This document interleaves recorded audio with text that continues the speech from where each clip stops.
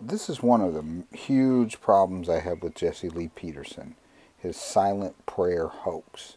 Check this clip out, and this amounts to something that is not prayer at all, but something more akin to New Age or Buddhist teaching. Check it out. Relax. Straight in the chair. Yeah, like this. Put your hand, yeah. And the reason I have your palms up because heaven is above and it's inside. All right? And what I want you to do, and I'm talking to everybody too, when I have you close your eyes, at some point I want you to look out for the first thought. See what the first thought you get, all right? So I want you to just sit straight, relax. I want you to close your eyes and let go. Let yourself melt in the chair. Don't hold on to anything.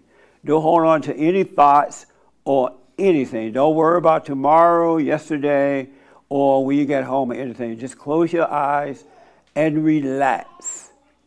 And you're going to hear a baby crying. That's beautiful because it's happening in the present. It's not happening tomorrow or yesterday. And so from the top of your head, just be aware of the top of your head and just travel down from your head. Be aware of yourself traveling, the energy traveling from your head. Let your eyeballs relax. Let your eyes relax in the socket.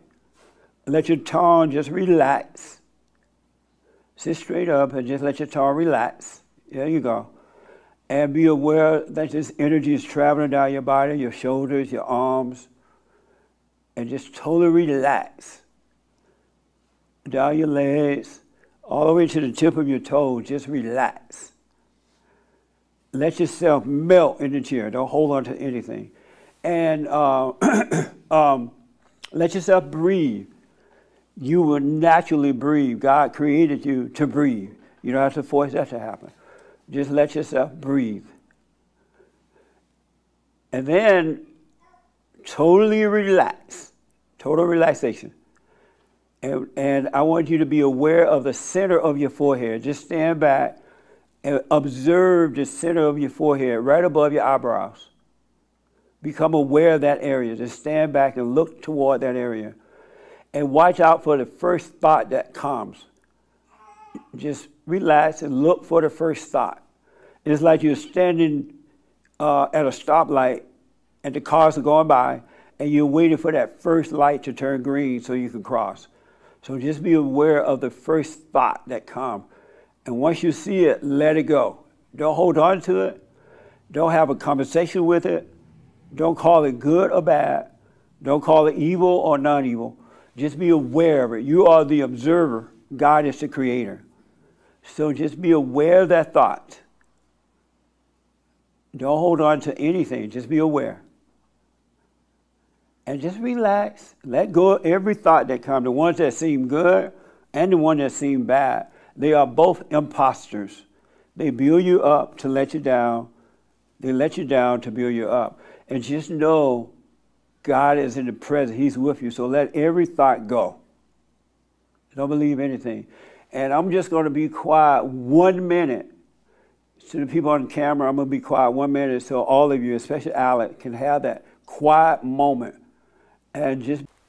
Among some other terrible things Jessie says, like not to read a Bible, not to read your Bible, the fact that he talks about God but rarely talks about Jesus, the fact that he rarely or can even articulate what the gospel is or what grace is. This teaching about the silent prayer is something that does not resemble what happened when Jesus' disciples said, "Teach us to pray." And what did he say? He said, "This then is how you should pray. Our Father who art in heaven, hallowed be thy name. Thy kingdom come, thy will be done on earth as it is in heaven. Give us this day our daily bread, and forgive us our trespasses as we forgive those who trespass against us." I mean, this thing looks nothing like that.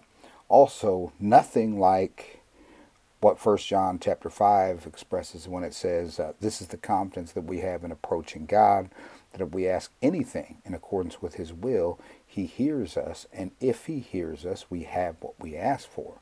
So this is just something that could best be described as mindfulness, maybe New Age type clearing, and maybe quieting, resting, meditation, but it's not a prayer. It has nothing to do. And he uses another thing Jessie Lee Peterson uses all the time, is telling people to follow their inner voice and to follow their self. And you know in your heart what's right and what's wrong. You know, like this, there's this inner voice. I mean, and a lot of times, a lot of ways, I kind of worry and am concerned that he's teaching people to follow a New Age spirit and not the Holy Spirit.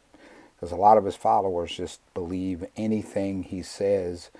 And I'm going to talk about some other things that are troubling me about Jessie, but this is not prayer. And so let's pray for him that the gospel and the grace of our Lord Jesus Christ could be delivered to him clearly, and that he would begin it in the years he has remaining to be an actual effective tool of the gospel.